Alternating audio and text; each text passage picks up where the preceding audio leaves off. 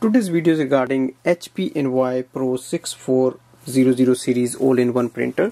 I'm going to show you how to restore this printer to the factory defaults, or how to reset this printer. Switch on the printer and make sure it is connected to your any device. And once it is connected, we go and open the HP Smart app. In the HP Smart app, click on the printer. So as you can see here, it's HP Envoy. So once you click on that, go down and look for the advanced setting and click on that. So it will take you to a website. So click OK and open that website. So this is the HP website and it will display the name of your printer here. Now look for the setting option and click on that. Under that, look for the restore defaults. Click on that again. And here we see the option restore factory defaults. Click on that.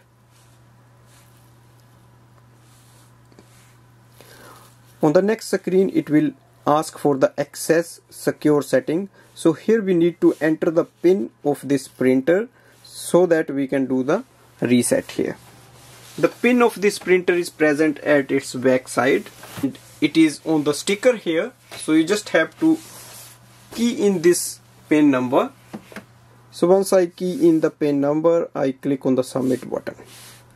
Now once we enter the pin, and it will give you access to restore factory defaults. Click restore factory defaults again, and it will give you a warning as it will erase all the data. So click on yes.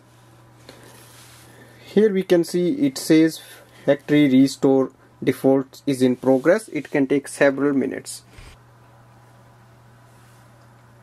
So here we can see the printer has restarted and the lights will change automatically.